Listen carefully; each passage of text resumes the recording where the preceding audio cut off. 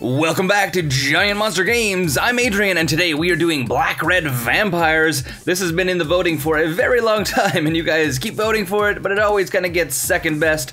I figured we would actually do this vampire deck finally for you guys, and it is a pretty cool deck. But before we actually get into it, if you are interested in picking this deck up or any other decks that are on the channel, go over to Flipside Gaming and use promo code Giant Monster Games for 10% off your online purchase. Yes, that is right. I want to save you money.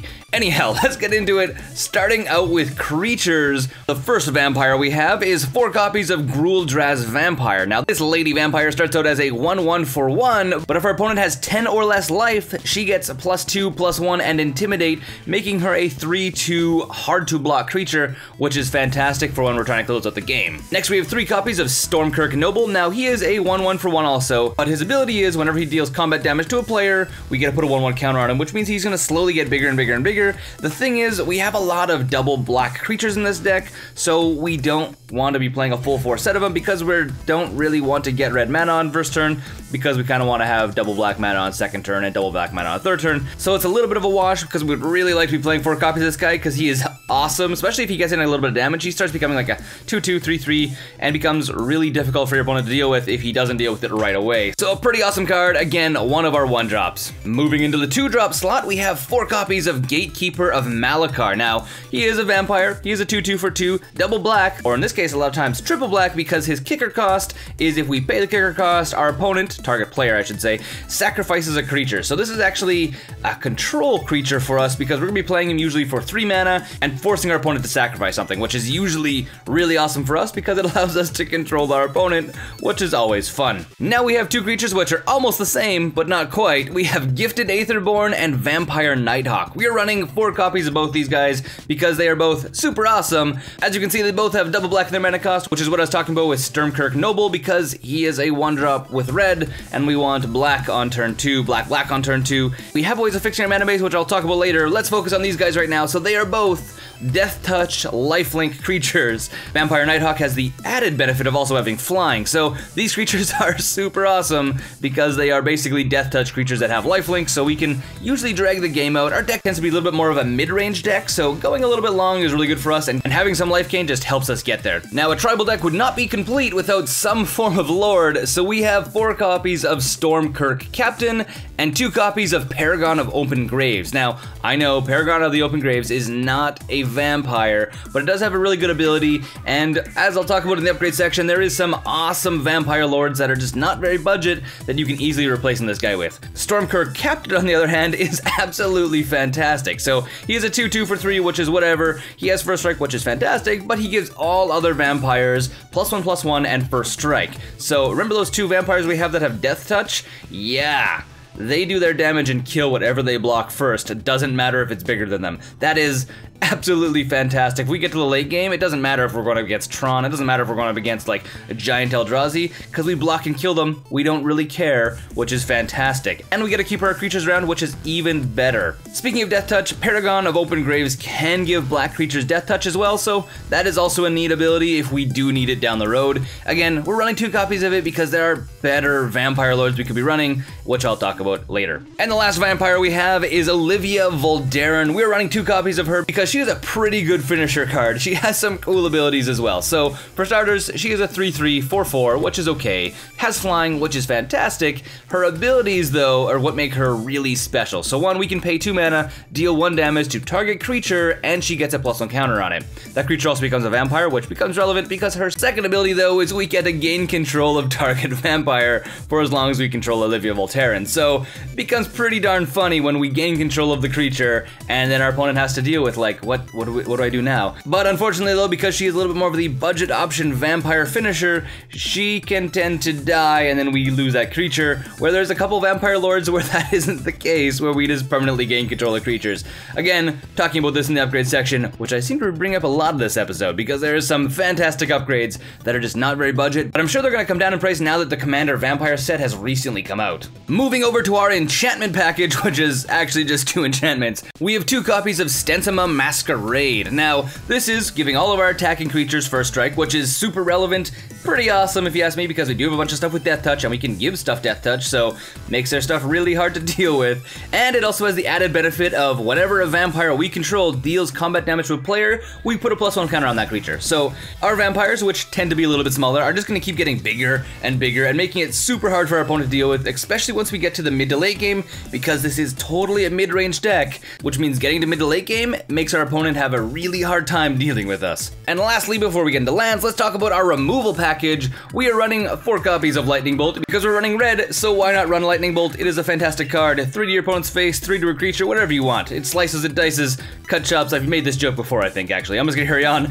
And 4 copies of Victim of Night, largely because it is the most budget removal spell that doesn't have a really hard condition. And again, we produce black mana pretty darn quickly because most of our stuff is already black, so it's not a super big problem for us. And lastly, let's talk about our lands. We have 4 copies of Dragonskull Summit and 4 copies of Smoldering Marsh. These guys allow us to get black and red mana. Obviously, Dragonskull Summit is the better of the two because as long as we get a mountain or a swamp into play, which is super easy for us, it comes into play untapped. Smoldering Marsh, on the other hand, is a little bit harder for us to have come into play untapped because we need to have 2 or more basic lands. So this tends to be like a turn 3, turn 4 play, not necessarily a turn 1 play unless we want it to come in tapped, which I find is super frustrating because there are way better lands that we can be playing in Modern. I'll actually go over a few of them once we get to the upgrade section. And then basic lands, we have 5 mountains and 10 swamps, which should be pretty good for all of our mana needs. Okay, carrying over to the sideboard, we have 2 copies of Doomblade. If we need more creature removal, Doomblade is the second best one and is still very budget. 3 copies of Duress. If we're running up against combo or control, it is a lot easier for us to try and just remove stuff from their hand rather than trying to remove stuff off the table, largely because we have no way of actually dealing with enchantments in this deck other than Duress. 4 copies of Evil Presence. Now, this card is amazing. I just recently learned this card. It basically turns any land into a swamp. So goodbye Tron, goodbye 3-color decks, goodbye a lot of decks because it costs 1. On turn 1 we get to like turn their stuff into a swamp, which is extremely fantastic and like super budget. This card is like 14 cents right now, which is insane. Blows my mind, seeing as how Reign of Tears is more expensive and costs 3. 1 copy of Harsh Mentor. This is helping us with a lot of combo decks, also dealing some extra damage if we're running up against a deck that's doing a bunch of fetching. So if we're playing against Grixis or Abzan or Jund, we can throw this guy in and he can usually get an extra 2 or 4 damage in just from our opponent fetching lands because it deals damage when our opponent fetches, which is fantastic. 2 copies of Pyroclasm. This is helping us deal with go-wide strategies, or something I've actually learned is it helps us deal with burn really well because it allows us to wipe the board of their stuff, and usually we can maintain our stuff because it's not very hard for our creatures to get to 3 toughness, so we can usually use this to wipe their board and then keep going through burn, which is usually what we need to use it for. And lastly, the card that does it all, Rakdos Charm. This card can wipe graveyards, so getting rid of Dredge, getting rid of stuff that's using Snapcaster Mage. It can destroy artifacts, so artifact destruction, which is always good.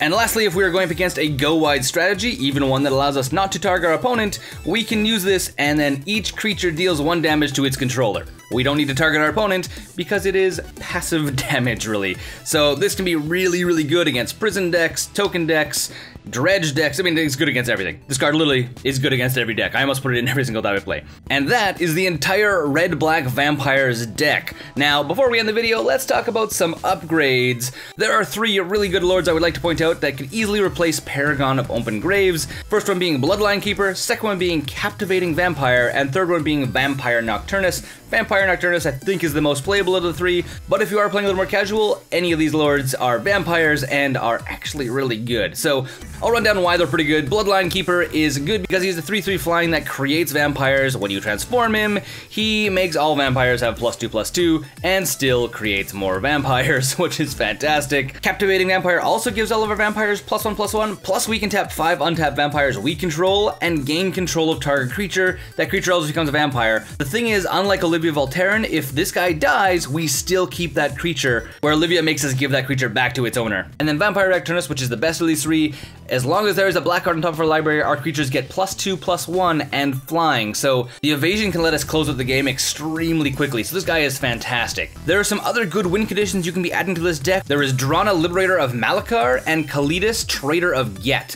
Both of these cards are absolutely fantastic win conditions, and obviously can be replacing cards with the same mana cost. Drana allows our creatures to get absolutely huge because as she deals damage, we put one on counters and everything, and then all of our creatures actually deal damage, which is awesome.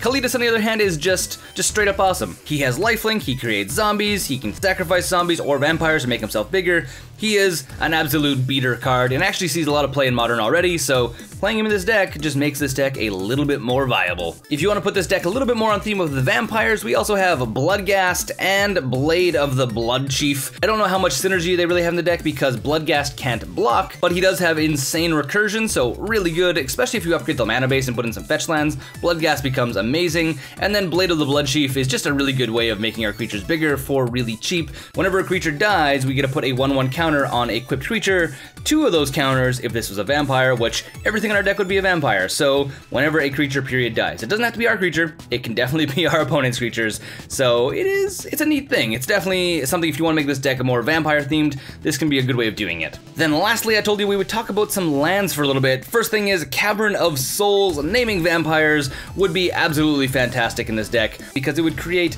red or black or whatever color mana we need as long as we're playing creatures of that type. Also, the named creature type can't be countered, which makes our deck extremely hard to deal with if we're going against any kind of blue deck. We can also be running Blood Crypt and Bloodstained Mire in this deck. I would obviously like to be running 4 of each because they are really good, and also probably 4 of the Dragonskull Summits because they are actually a really good card as well. You can totally remove the Smoldering Marsh. It is not that good in this deck when you are running these cards instead.